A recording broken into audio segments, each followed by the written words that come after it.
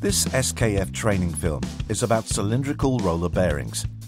The most common cylindrical roller bearing consists of a flanged outer ring, a separating cage, and a number of rollers. The floating inner ring completes the bearing. This type of bearing is designed for accommodating high radial loads at high speeds. This bearing is always used in conjunction with an axially locating bearing to ensure the shaft is properly supported.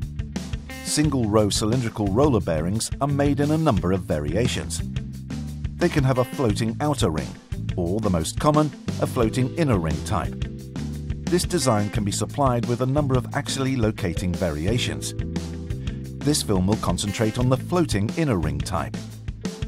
The most common applications for the cylindrical roller bearing are electric motor applications, gearboxes, and many other large applications, like rolling mills for aluminium foil.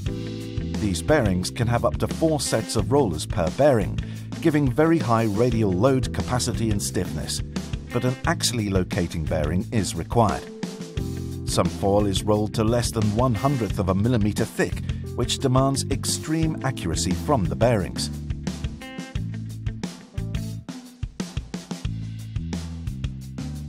Cylindrical roller bearings are often fitted using heat to expand the bearing inner ring. SKF provides a wide range of bearing induction heaters for this purpose. In this instance, a small induction heater is used.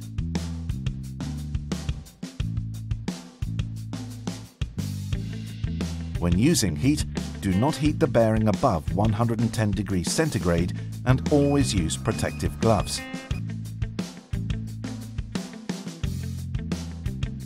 Hold the inner ring against the shaft shoulder until the ring cools and grips the shaft. The second part of the process of mounting the bearing is fitting the outer ring assembly onto the shaft.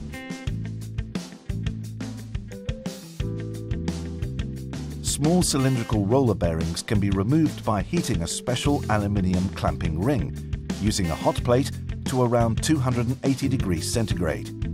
Damage-free removal of the tight-fitted inner ring can be achieved. The transfer of the heat with the aluminium ring expands the bearing inner ring, so ensuring a simple removal without damaging the shaft.